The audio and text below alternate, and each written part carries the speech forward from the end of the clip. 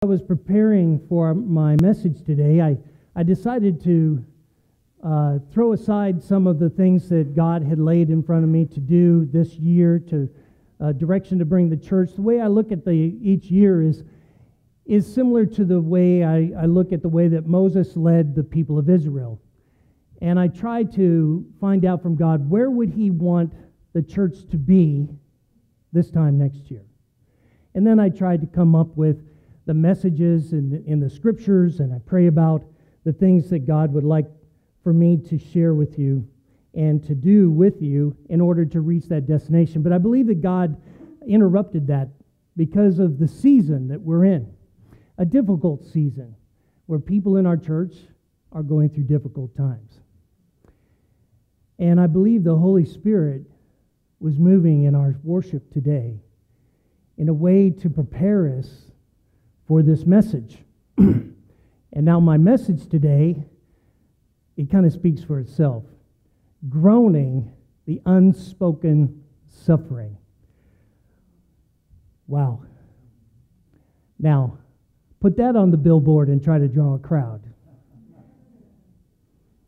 You might actually get a crowd in this world today of people that say, "Amen, Pastor. Amen." It is a world of suffering. Sometimes we try to write this off as something not very important because we live in the first world, they call it. Now, back when I was growing up, there was the first, second, and third world. The first world was the Western world, the second world was the communist world, and the third world were the ones that weren't aligned with either one. But nowadays, they talk about the first, second, and third world as levels of economic strength. But back in my day, it was the alignments. And today, when we talk about the first world, we think about people that are blessed beyond what they need. And in many ways, we are. In America, most of you today, not everyone, but most of you today are not struggling for shelter today. You have a place of shelter. You're not struggling to obtain the food that you will eat today and the food that you'll feed your children. You're not struggling today to come up with some way to protect yourself from evil men and women that are coming to attack you, steal from you, and kill you. You're not struggling with those things today. Those things do happen here and there, but you're not struggling with it because you live in the Western world, the first world. And so many times we write off our problems as not important because it's a first world problem. And we kind of make a joke about it. But the problem is that psychological pain is just as severe and debilitating and hope-destroying as physical pain. And when you have all of this gold, metaphorically, just laying on the ground, all this opportunity, all this wealth, all of this strength, all of this peace that's laying around, but yet your circumstance does not match what the opportunity could be, it begins to wear upon you. In such a world as that we live in, there's so many opportunities, we fail to give certain attention to some of the opportunities in favor of others. Sometimes we fail to give or to take and to use the opportunity to be with our families and to spend time with our families, just talking and having some fun. And we take the opportunity of watching an unlimited number of TV shows and movies. We don't take the opportunity to get closer with our God, while at the same time we take the opportunity to spend time on the internet, like some are doing in our church at this very second.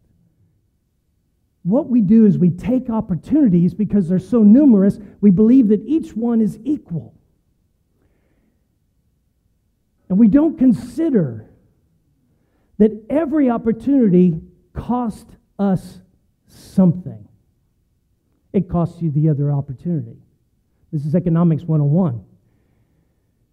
When you do one thing, you cannot be doing another thing at the same time.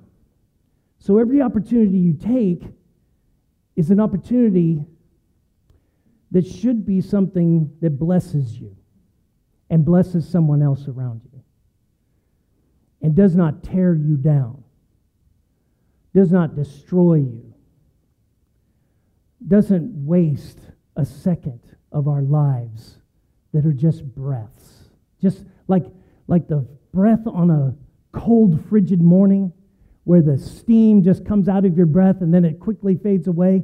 That's what the Bible says our breath is like in face of eternity. And as I'm getting closer and closer to 60 years old, I can testify, yes, it feels that way.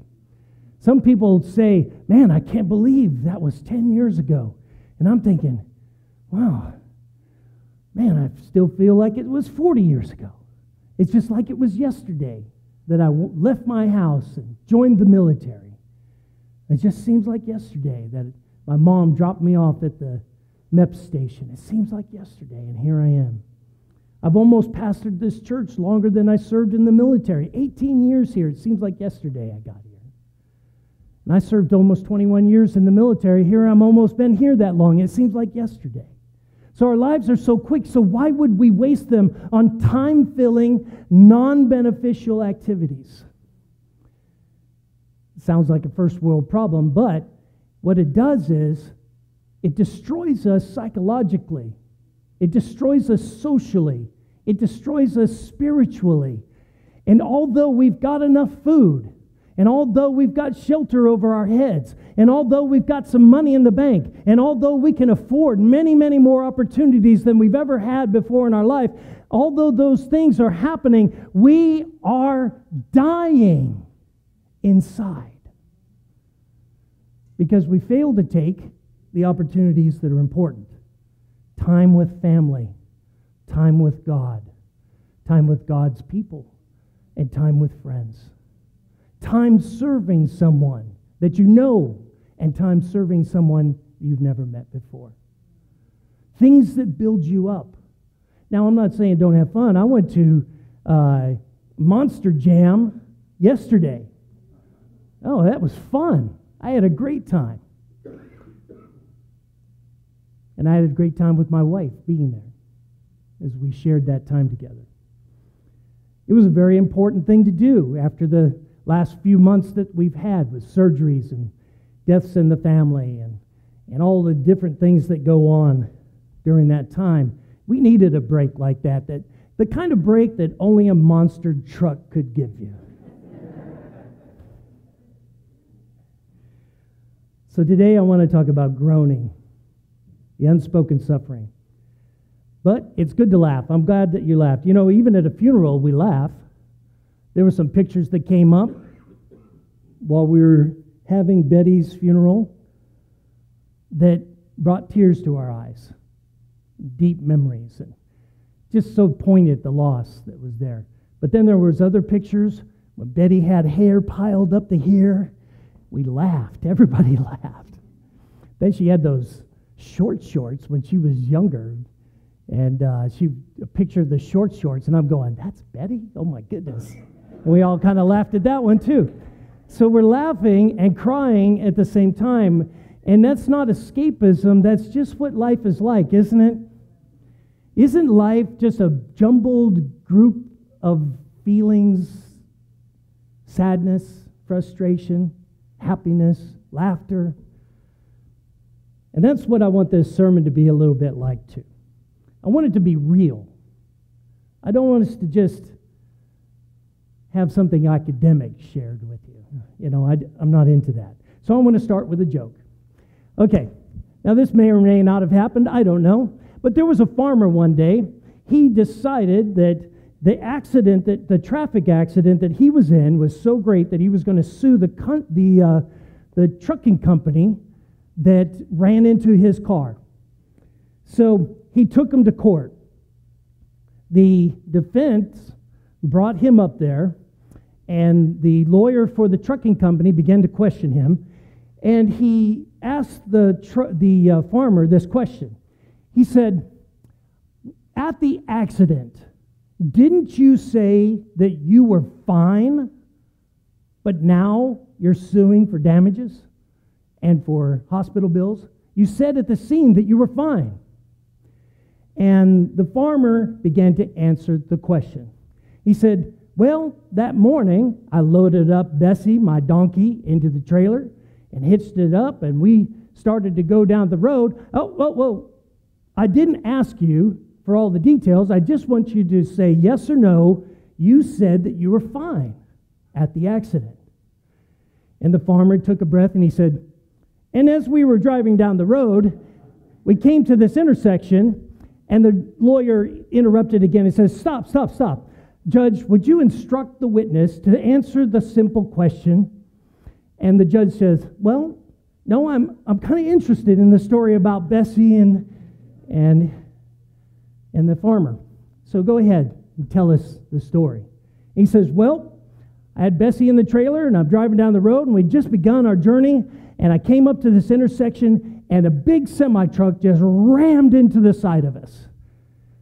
I was thrown from the truck, and I landed in a ditch, and Bessie, she went tumbling down the road, and she wound up in the ditch down the road and on the other side of the road. And I heard Bessie over there just screaming, kicking, and just howling, and I knew that Bessie was messed up. And it wasn't very long before a state trooper came up, and I saw him walk by, and he heard Bessie, so he went over there first, and he saw Bessie, and he looked at her, and he was hearing her screaming, so he took out his revolver, and he shot her in the head. Then he walked over to me,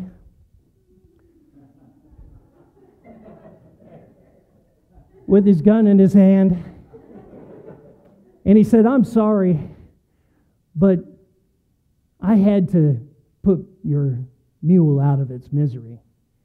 So how are you doing?" "I'm fine." See, the circumstances matter. The circumstances matter. And you've got to confess in your life, there's some times when you're asked how you're doing, you read the circumstances, don't you, before you say yes or no. It's not like you're lying. You just don't want to get shot in the head.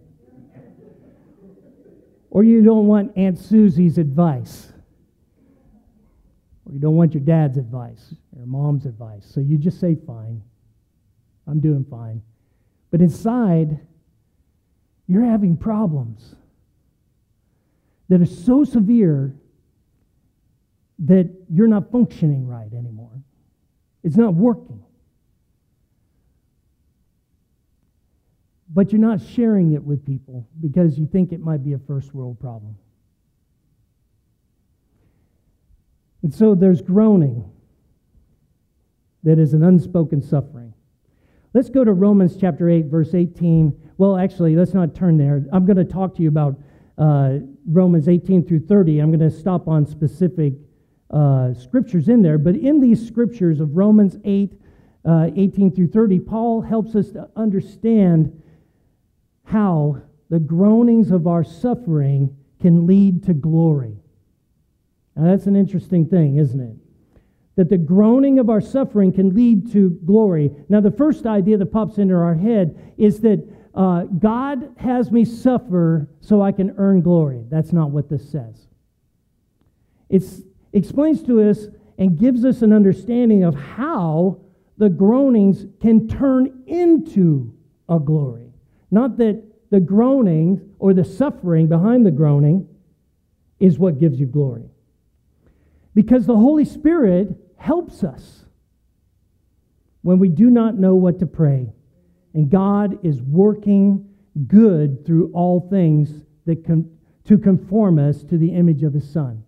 Now, God doesn't send us horrible things to change us. It's just that God doesn't want you to suffer for nothing. So He enters into the midst of your suffering, and He tries to turn it into something that will help you grow into the image of Christ. So perhaps the simplest way for us to outline this section is to note that there are 3 groans in this section, and we're going to touch on those a little bit. So Paul talks about the creation groaning. The creation is groaning, waiting for the return of Christ. Now, why is the creation growing? Because of global warming, because of, we're polluting the earth? No, it was groaning from the beginning of the exile of Adam and Eve. The earth was cursed. Now, cursing that comes from God is different than what you might think a curse from somebody in voodoo or somebody that's a witch or something like that. Now, those are curses that are bad things that are being sent your way. By the way, if you're a Christian, they have no power. Amen? In fact, most of the power of all that is just what you believe about it, is what you conjure up in your own life. They have no power over you. But that's what we think a curse is. But the curse that God sends is God taking his hand of protection away and letting what would happen, happen. And God doesn't slam his hand down on you, but he simply takes his hand away, and whatever happens, happens. And why would he take that hand away? Because you chose not to be under his hand. So this curse on the earth is causing all these rumblings and cracking and fire and smoke and storms and pestilence and thorns and weeds and this constant battle to grow and to survive. And the earth groans under it. Now, is it really groaning? Does it have a conscience that it understands? No. It's a groaning that naturally occurs as it attempts to live and fights against the destruction. Paul also talks about the believers groaning, the sufferings that are experienced. Paul is well aware of the sufferings that a follower of Christ will suffer, the persecutions, the betrayals, in his case, the imprisonment for his faith, his suffering, and eventually his death. He knows all about the suffering that comes with the believer. The sharing your faith because you know that it's life and death in eternity, but yet being cast aside as a freak or someone who doesn't know what you're talking about. He knows the pain that comes from all of that. And then the third groaning, which we're going to concentrate most on today, is the groaning of the Holy Spirit. Paul began this section of Romans back in chapter 5. We're not going to go there right yet. Our first scripture is going to be in Romans 8:17. But back in chapter 5, he assures the believers of their sure hope of salvation in the face of God's judgment. In other words, when you are saved by Jesus Christ, you do not experience the judgment of God at the white throne. The wrath of God will not be poured out upon his children. You've been sealed by the Holy Spirit. In other words, you belong to him. That's been determined in you being a follower of Jesus Christ. Not just somebody who believes he existed, but somebody who believes in him so much that you make the decisions of your life according to his teachings and his leading. And you are sealed. You are sure of your salvation. No enemy of God can snatch you out of his hand. No one is going to be able to overcome God and stop him from saving you. God is saving you. You can be assured. And that's in chapter 5. You should read the book of Romans when you go home. Very slowly. Don't race through it. So Paul began this with an assurance. In chapter 8, Paul returns to where he started, setting before us the wonderful fact of a solid basis for our hope as Christians. So we have a hope of salvation, but also more hope than just for salvation at the end. There's hope now. There's hope that's useful today. There's hope that gets us through this time. So now turn to Romans chapter 8, verse 17. Romans chapter 8, verse 17. And if children, then heirs. If you're a child of God, then you're an heir. You're going to inherit something. Heirs of God and joint heirs with Christ. Very similar to our experience. Jesus Christ received a glorified body when he ascended into heaven, or when he returned from the grave, and we will have a body like that. So if children, we're heirs of God and joint heirs of Christ, if indeed we suffer with him. Not suffer like he suffered, not suffer because of him, but suffer with him. See, he told us just before he left the earth, he said, go and make disciples of all creatures. Make disciples of all men. Make disciples of all women. Make disciples, teaching them what I have taught you, and baptizing them in the name of the Father, Son, and Holy Spirit, and I will be with you always. See, our suffering is not supposed to be done alone without Christ. The suffering that we will experience is with him. He is with us. He understands our suffering.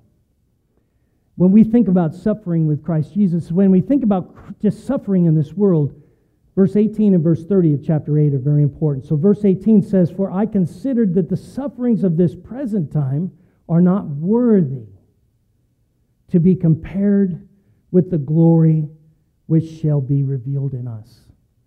So you can almost picture that Paul has taken a scale, and that he has taken all the sufferings of this world, and his sufferings, shipwrecks, beatings, being found as if dead, and all of these sufferings, and he piles them up on one side of the scale, and the scale goes clunk.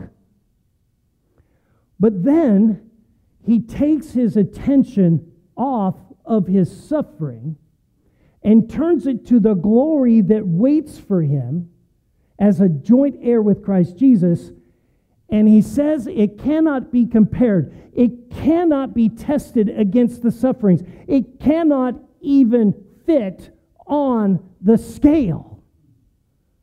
The scale that can hold all of my sufferings is not large enough to be able to contain the glory which is waiting for me.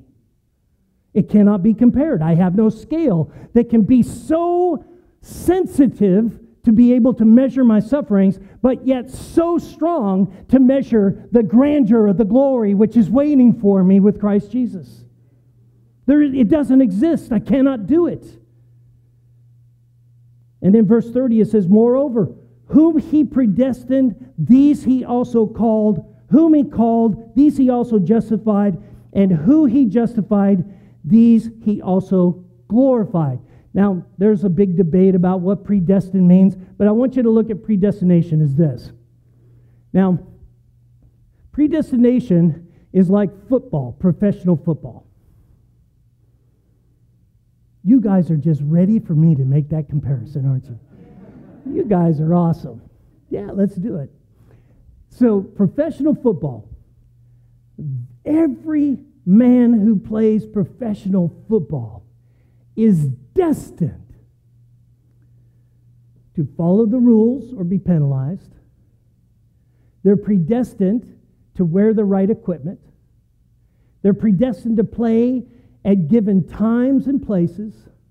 And they're predestined to be stinking rich.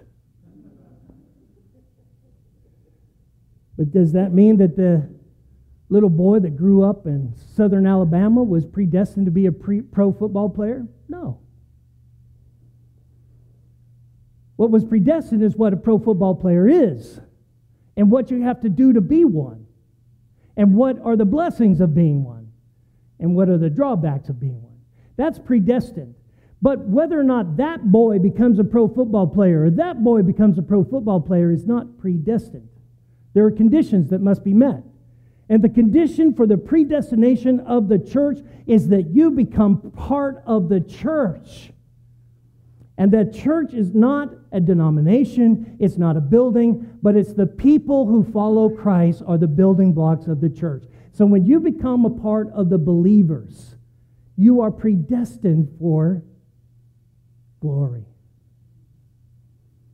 And you're able to get there because of what he does. He has prepared what glory will be. There's a room for everybody in his house. He's been preparing that from the foundation of the earth. There's a place for you. It's prepared. It's predestined. The parameters of it. And He is called. He has called you. Every human being on the planet has felt the Holy Spirit testify to their heart what is good, what is evil, and that there may be a judgment in the end. And the Holy Spirit is calling you to know that you need a Savior, that you can't just work your way into heaven. And every heart knows this deep down inside.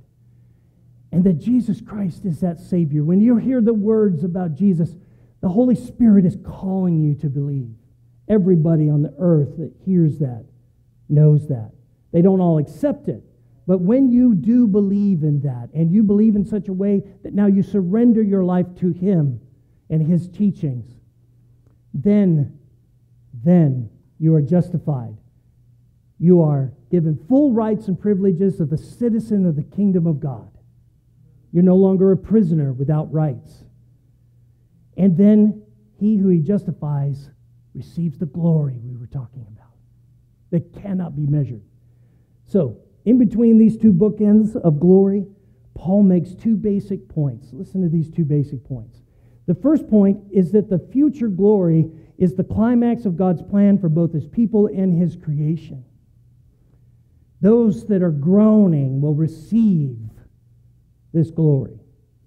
But since we have not reached the climax yet, we must eagerly and patiently wait.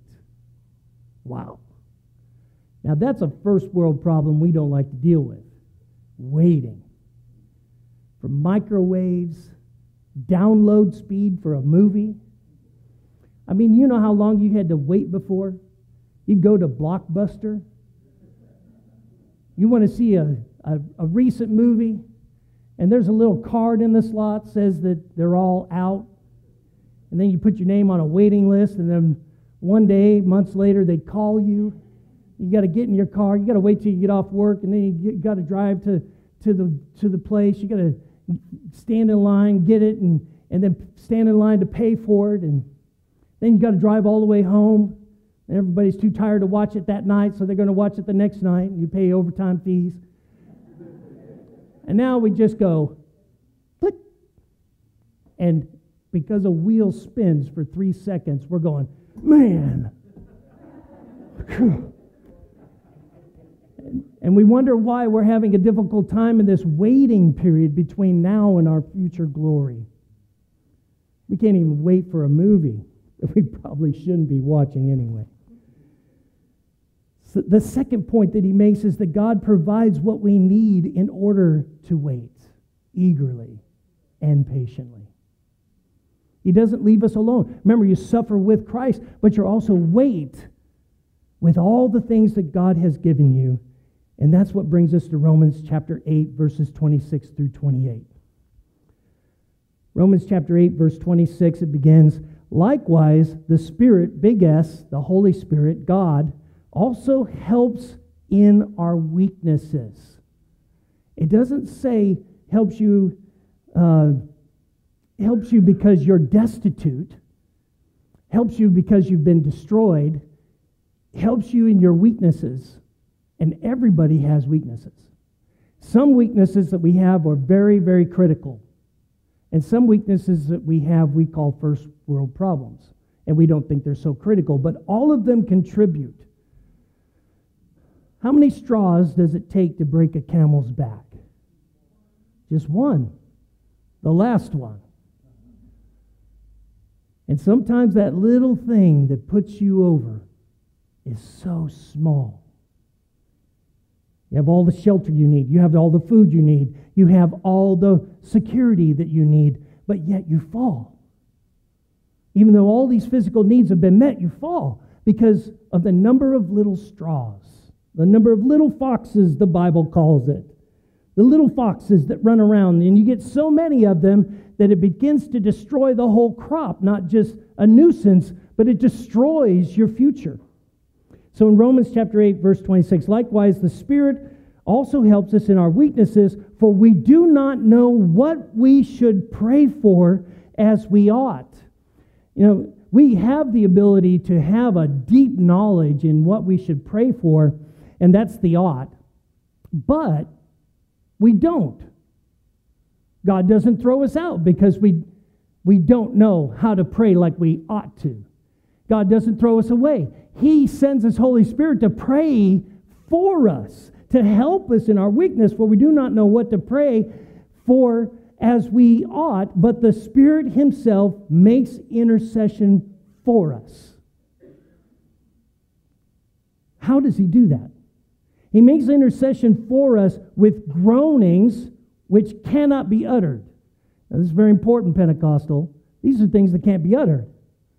How come we got to utter so much? I'm not talking about a cow's udder. I'm talking about talking. The lips always flapping.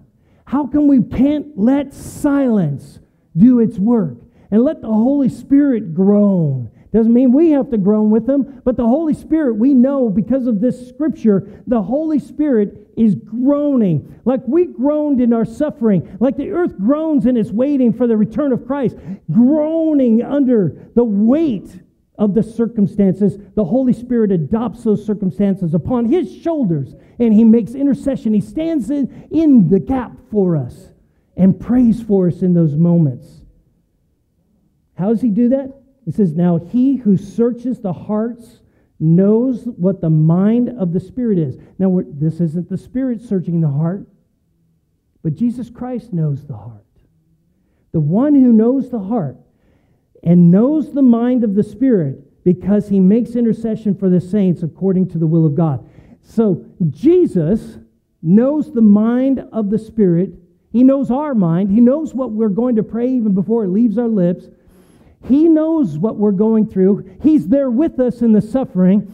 He knows what's in our heart, but He also knows what's in the mind of the Holy Spirit, and therefore Jesus, our intermediary, the one that stands before God, the one that defends us when Satan brings accusations against us, this one, Jesus Christ, who knows what it's like to wear flesh, knows what it's like to be tempted, knows what it's like to suffer, knows what it's like to be rejected, knows what it's like to die, knows what it's like to be punished for sin, knows what it's like, stands in the gap and makes intercession for us. That Jesus knows what the Holy Spirit is groaning about. He knows what you're groaning about. In verse 28 it says, and we know, I tell you what, I hope you know, that all things work together for good to those who love God, to those who are called according to His purpose. You love God, and you are called to His purpose.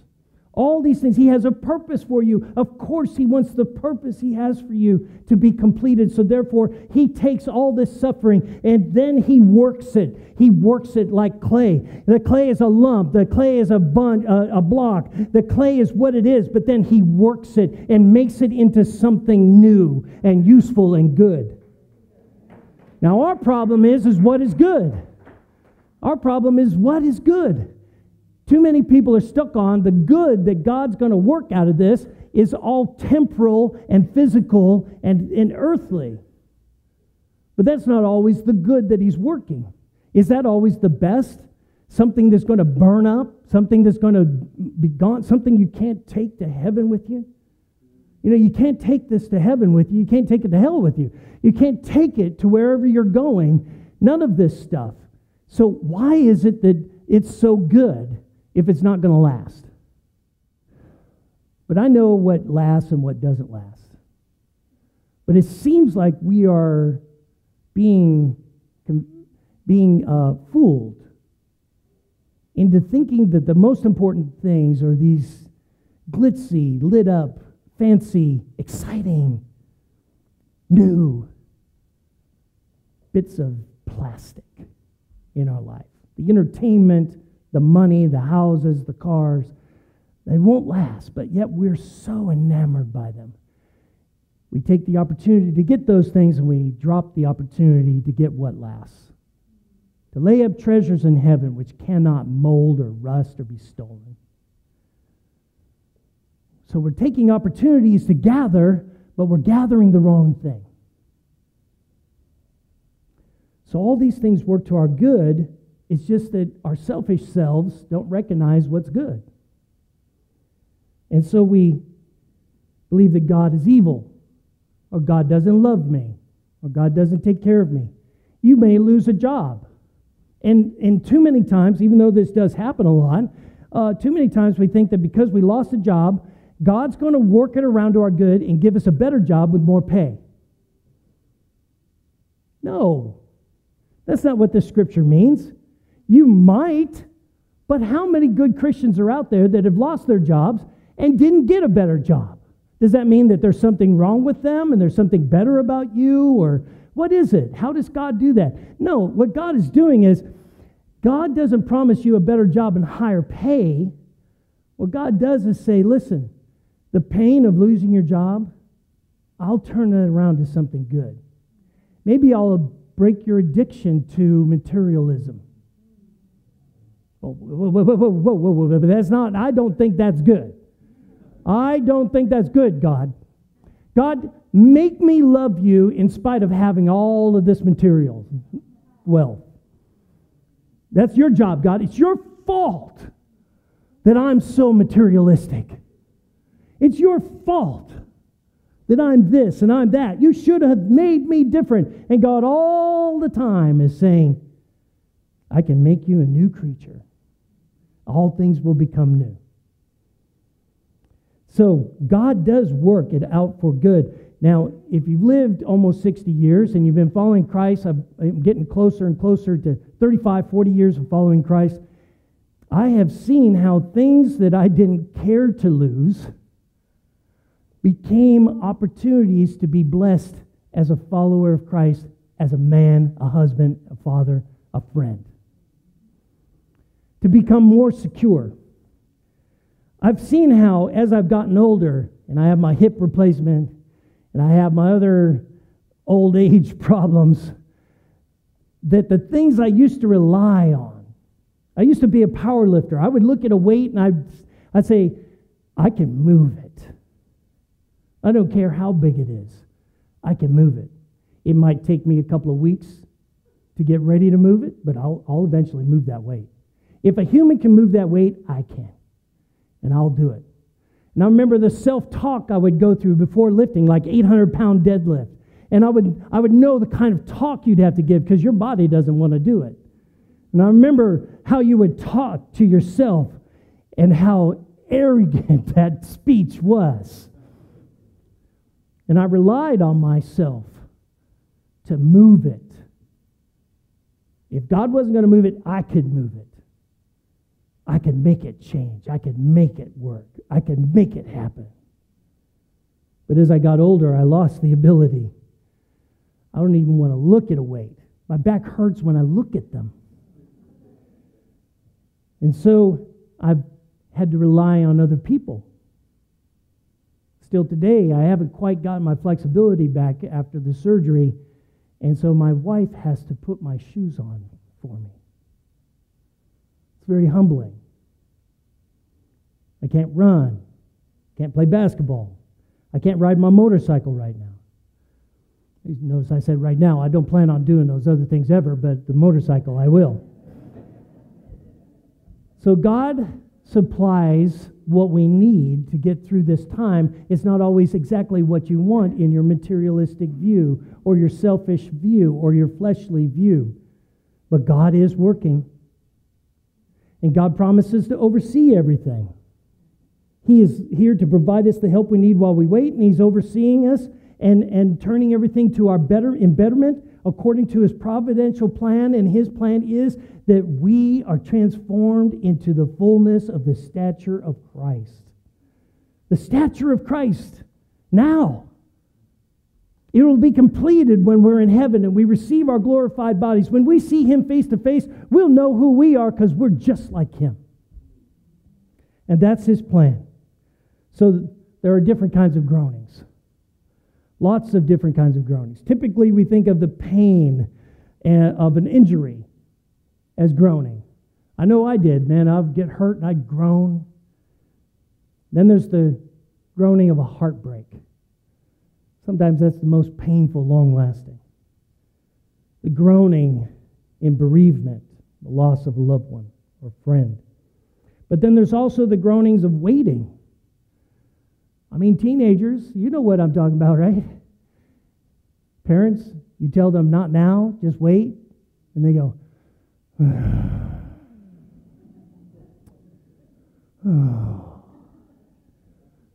it's like they're going to die. It's like it's something eating on them. It's like alien going to burst out of their chest. I'm waiting. I can't have it now. So there's the groaning of waiting. Listen, adults, you do the same thing, don't you?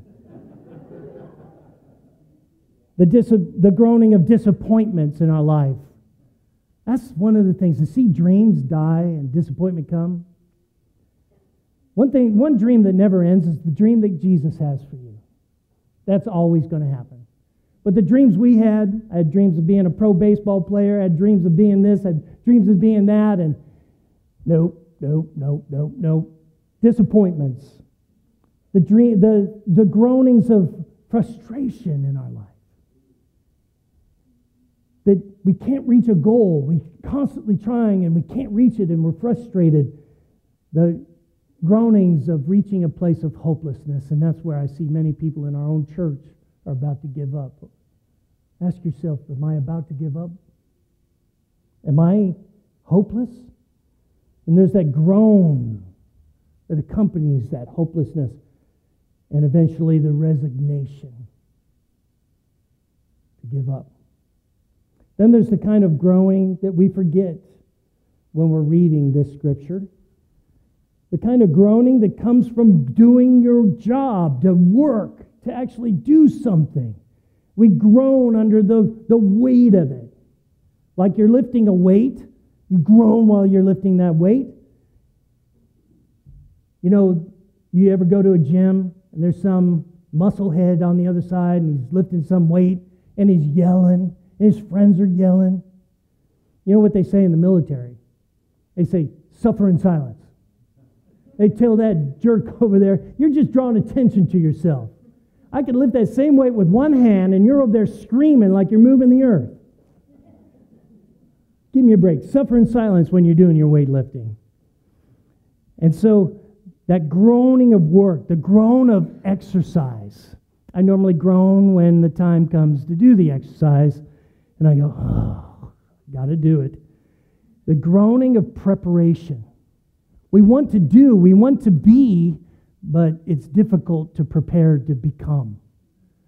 And so we groan under the pressure of that. We groan in our study. We groan in the investigation that we need to undertake to become and to achieve. We groan in the process of decision making and how difficult it is when we're between two things. And we groan under taking on responsibilities. We forget about that groaning. And groaning comes in there's two kinds of people that are under the pressure of their circumstances, whether it's something tragic or something that has to do with work and becoming something. There's two kinds. There's the strong or the spiritual, and then there's the weak or the unspiritual. So groaning is the sound that the strong make when the full impact of circumstances are upon them. Strong people groan instead of screaming. Strong people groan instead of yelling. Strong people groan instead of cursing. Strong people groan instead of complaining. Strong people groan under the weight instead of fighting.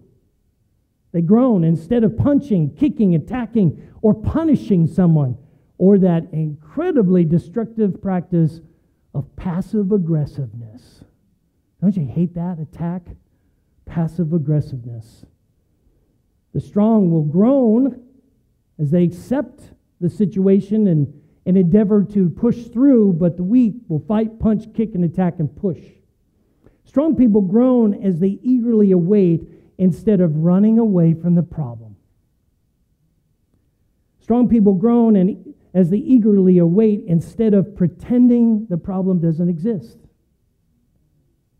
Strong people groan as they eagerly await instead of self-medicating with alcohol, weed, drugs, whatever it is. Sometimes I think binge watching is self-medication. Binge watching TV on Netflix is like an Eastern religion, where you sit there and you go, home, home, home, home, and all of a sudden you've watched 14 seasons of God knows what, and you don't really remember it. It just happened. I was there. You're killing off time because you don't like the time you're in. The strong don't do that. The spiritually weak, the spiritually immature do that. Those who do not rely on Christ and the Holy Spirit tend to give up, tear down, or destroy while they suffer. The strong in Christ, or the mature in Christ, groan as they endure. They protect and groan under the weight of the protecting. They groan under the work of the building up instead of tearing it apart.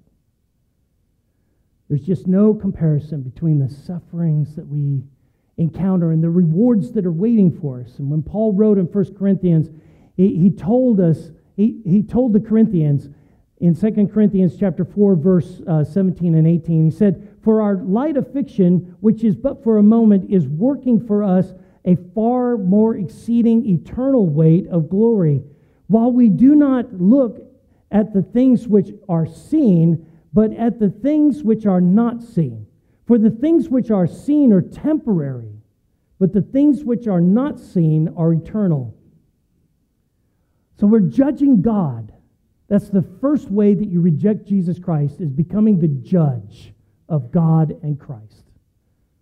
Judging their production, judging their accomplishments, judging their abilities, judging what they have done or not done.